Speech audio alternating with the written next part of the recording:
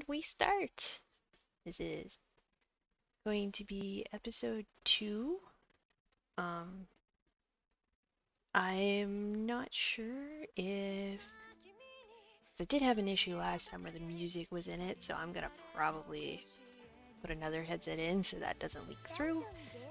Um, but let's get going!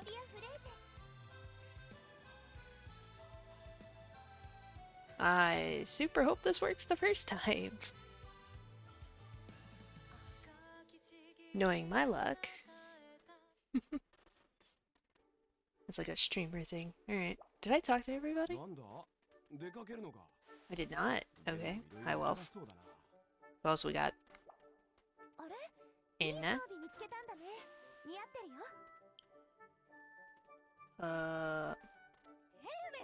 Sif.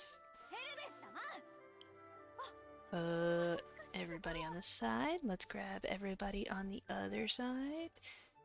And this is just like extra points if you want to get higher CP with everybody. I don't remember what it does. Like, there's special bonuses with them or something. And then you have like secondary characters, like this one doesn't fight, but you can add it as a bonus to the other. Alright, event. And we are going for second. Yes, 1-2 battle. This would be a first playthrough.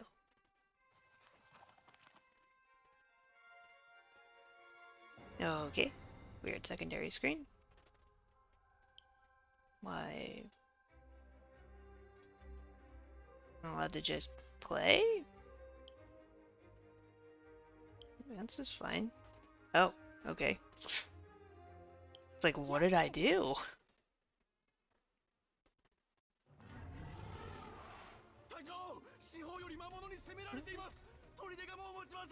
I'd A. Like Swordsman B, that kind of thing. Commander A.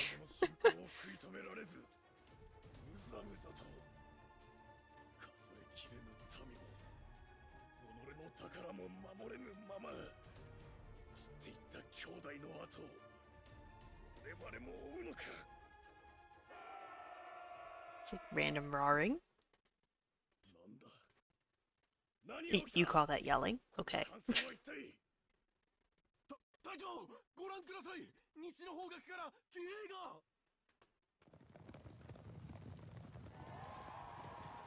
That's some ground shake, though. A hound and a spear.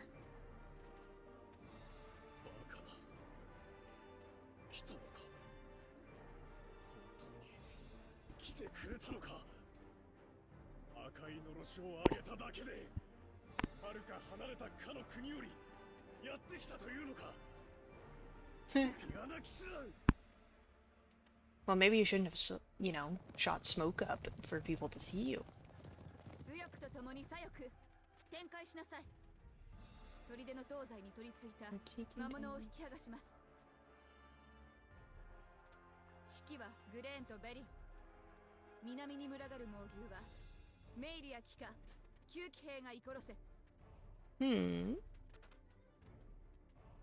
They don't look pleased. Like those brothers do not look amused.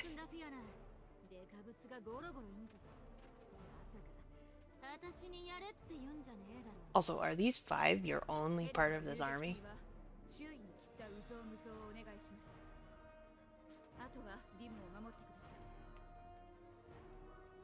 Ooh. And kill that thing. What is that thing? What monster is this? Oh, giant tiger. Giant tigers. Oh wait, does that say lion? It doesn't matter, it's dead. Ah, goodness. Yeah, I was still unsure about that, like, level party thing. Bugbears. No, it drops. Oh, a medal. And another tiger set. Oh, liger fangs. That's what they are. Tiger lions. Hmm.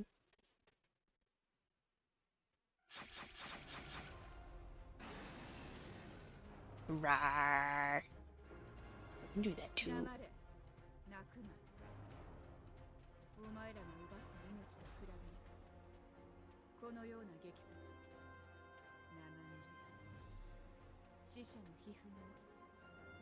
Die with the hatred of your monsters.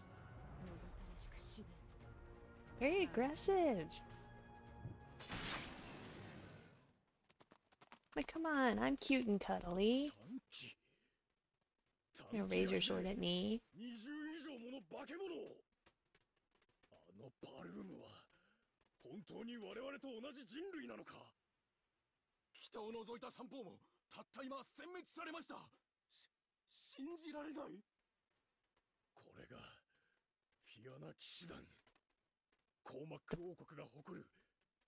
Or Mac. No, I'm not even gonna try and pronounce out the words in here. Fiona.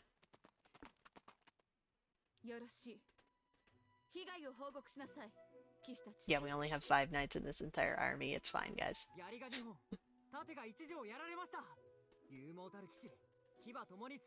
These brothers, their eyes just still are like, I don't.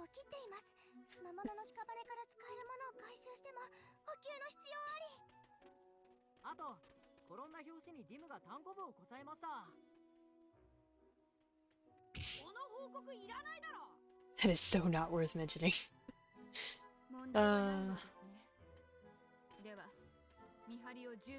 Is that 10? 10 for lookout? Where are you getting these 10 people?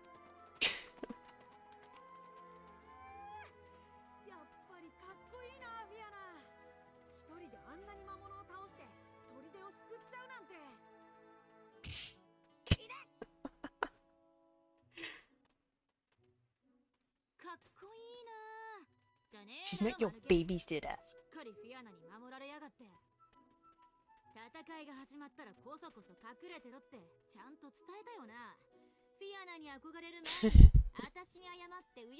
So mean. What did this guy ever do to you? Also, who let these kids in the army? Or...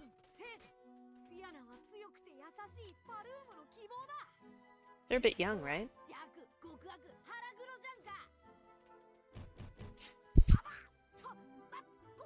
I take it back, forgive me!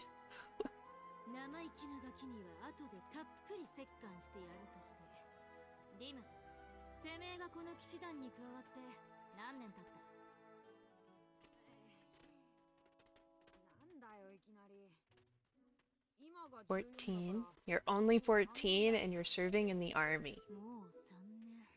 Is it an army for knights? Or do they have a special name? They probably have a special name.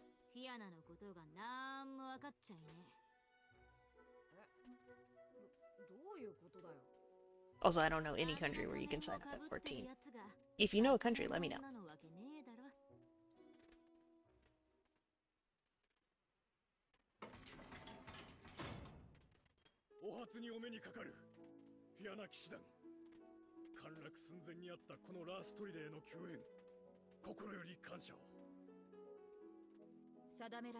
Oh, there are other knights in this. I just realized that. Okay, I kind of believe you have an army.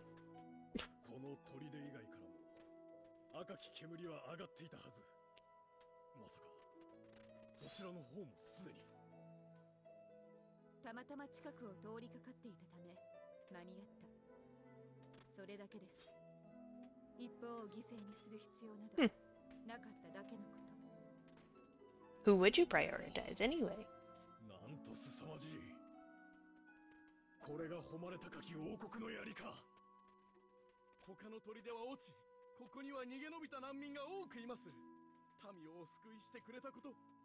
Thank you for saving me. If anybody knows where that's from.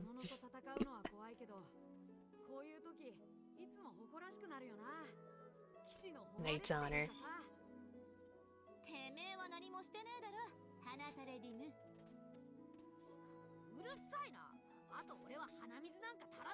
I wasn't.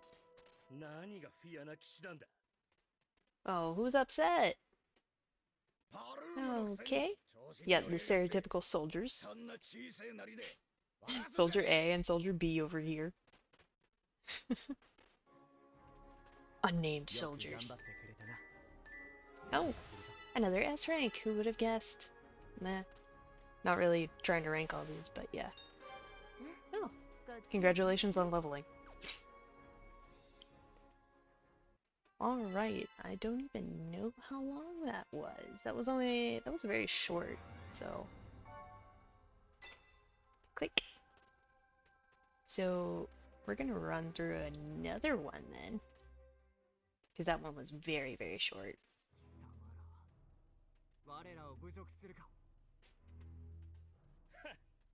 See? Soldier B.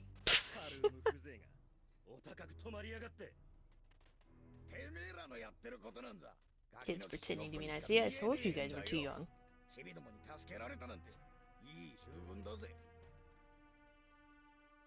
Those kids could probably kick your butt.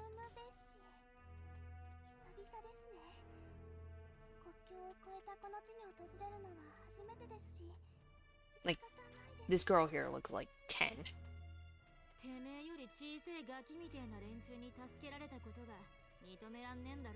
Then again, if you're short. If she's so short.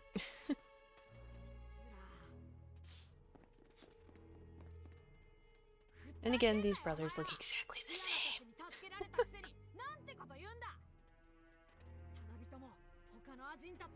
You humans and demi-humans.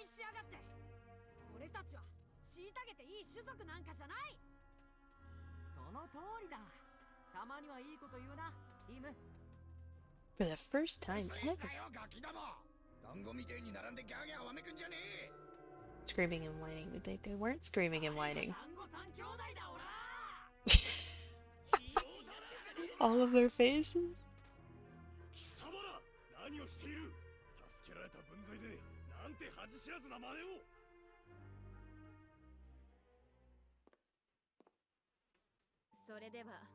She, like, literally went nowhere, but you know.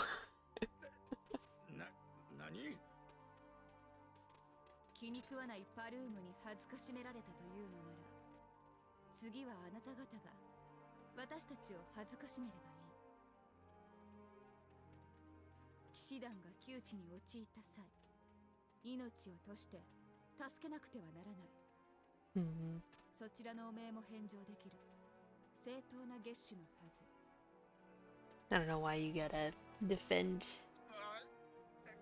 these guys here. They aren't deserving.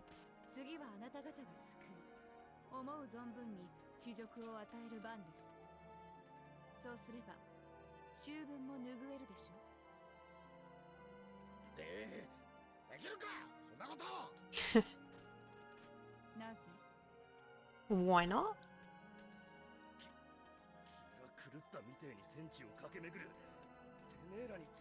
Oh, now you're worried, okay.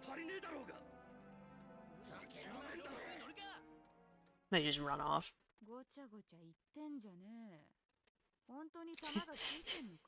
Oh my god, she just said that like straight up.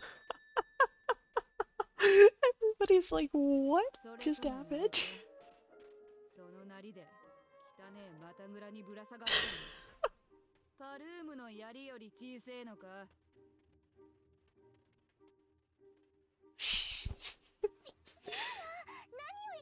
This is not very inappropriate.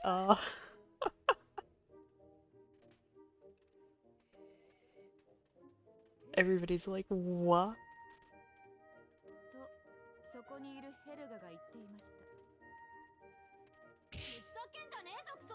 Stop eating things. Even she's taken aback. It's like, what? I was gonna say, what?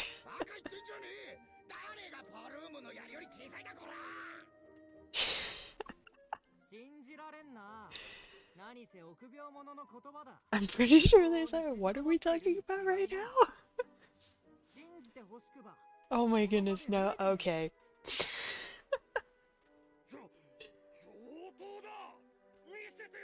You keep your eyes straight open. Yeah, I'm sure nobody wants to see that. Strip. Exactly.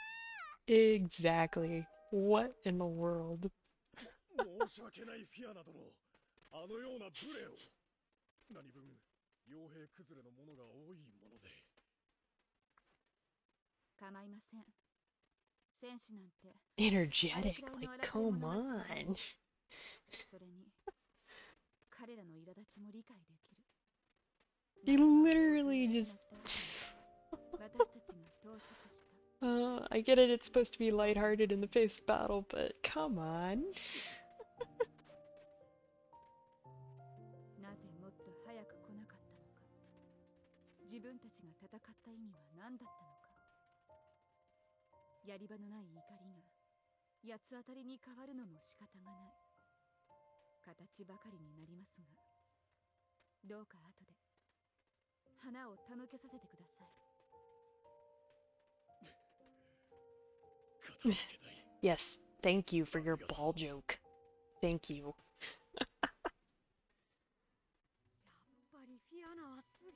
He saves the day with a ball joke. Okay.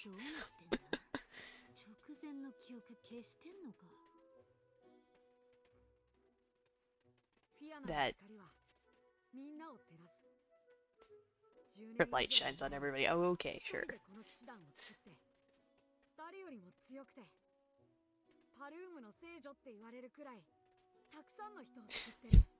I just did not expect that, and I did not see that coming.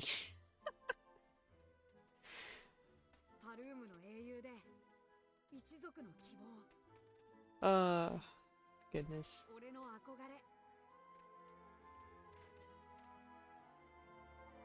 何から何までありがとうございます。フィアナ殿。どうかこの砦で休んでいってください。ゴンを返させて。 No more jokes, please. I can't handle it. すぐに立たなければなりません。代わりと言ってはなんですが、わずかでもいい。食料や矢を恵んでいただけませんか。その程度安い御用です。わずかとは言わず、できる限りお譲りしましょう。 Prepare. 準備させます。フィアナ。リム、何かありましたか。俺言いたかったんだ。魔物から助けてくれてありがとう。フィアナがいなかったら今頃。私がいなければ。 He would have been gone by now. Okay, so blunt. This lady. 力も覚悟も定まっていないものは魔物の腹を満たすだけ。いつも私は言っていますね、リム。 Also, did they use the same voice actor for Dim as they did Belle?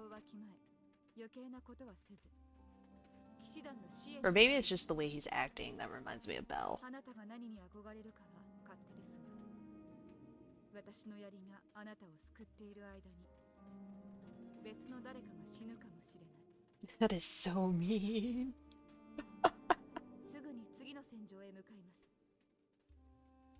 今言ったこと忘れないよ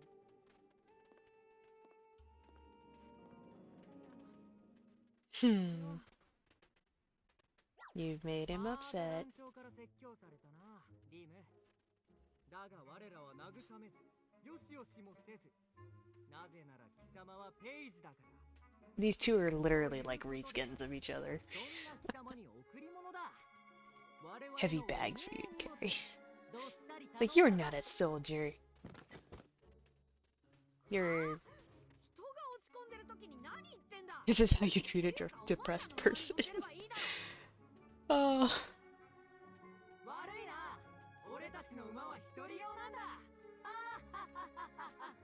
No, do not treat depressed people like this, please.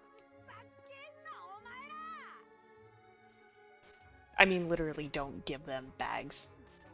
You know? And whatnot. Try a little bit to cheer them up. You don't have to be this hardcore. I get why they're harsh. They're trying to toughen them up, but come on. 頑張ってるのに Sometimes you go a bit too far. たちはただの意地悪だと思うけど、フィアナのこと Like 私 eventually, もよくわからないや。 in anime, it's always like a でも we're gonna make you do this to, you know, 今より早く走れれば get a backbone 俺 kind た of ち thing. もフィアナも見直してくれるかも。 Run faster than the horses. Yeah, see? It's like a training arc thing. Grow a spine, child. 強くならなくちゃ。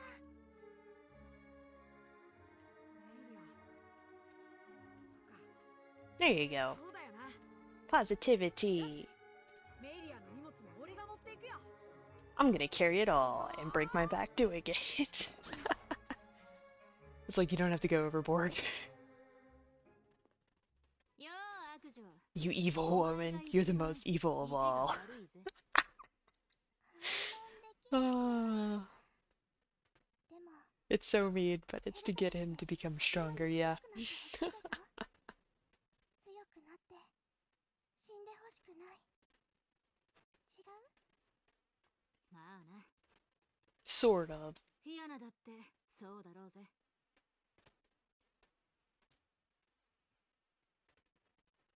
騎乗騎士団出発します We're leaving. Oh man. Beautiful sunset. フィアナ騎士団には月種があるそれは赤い煙を目にしたとき Wherever. Oh, they help people with the red smoke. 王家との誓い赤い Ah, 煙 I を見つ get け it た now. ならそれが山の向こうでも谷の先でも海の Red 彼方 smoke でも equals people to save. 人々を守る Makes more sense.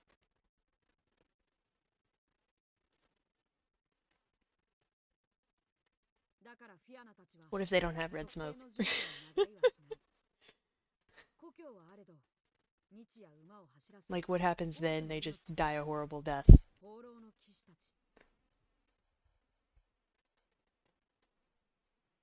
This is Lion King moment right here. Savenya. 持つ馬蹄の Da da da da da 馬 da. は必死に追いかける Perfect sunset for it. Oh, that fire looks realistic for some reason. 疲れたもうへばったのかリム And the copy paste brothers. それでも騎士の世話係か誰が世話係だあの砦から出発して3日も行軍してれば誰だってへばるだろずっと戦いっぱなしだししょうがねえだろ行く先々で煙を We 見 keep つけ seeing ちまうんだ smoke. からま私もこんな生活はまっぴらごめんなんだけどなじゃあなんでこんな遠くにまで来て戦うんだよ Yeah, let's go on vacation. 私たちには月種があるから、そういうのは簡単だけど、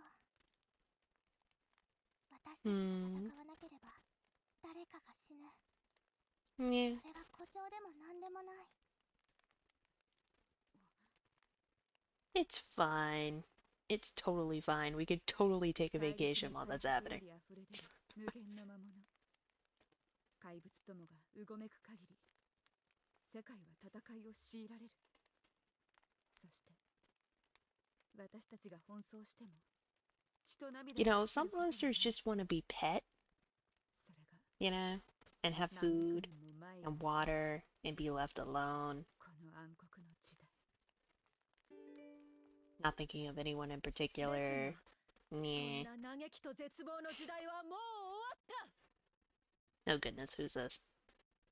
紡がれるは英雄神話訪れるは英雄の時代 Oh, wait, other heroes? なんだ誰だいきなり落ち着いて、ティム。 It's you know who. Yes, it's question question mark. I totally know who with that. 英雄詩人 The bard. Oh goodness. いやはやようやく見つけましたとも誇り高きパルームの皆々様 That is not as interesting as mine. お久し Like ぶり my です mood. フィアナ騎士団さすらい人ならぬさすらい妖精リュウルーでございます。 I used to play a bard in Final Fantasy XIV. And you know, the special bonus. Oh, first time completion bonus. I didn't get that last time, obviously, because it wasn't a thing. But yeah, just to... No? What are we doing? What happened? Okay. Alright. Well, I have to end the video, but, yeah. That was very interesting. Very cool story so far. Still don't know how to do intros and exits. XOs. So, thank you for watching. Yeah. Bye.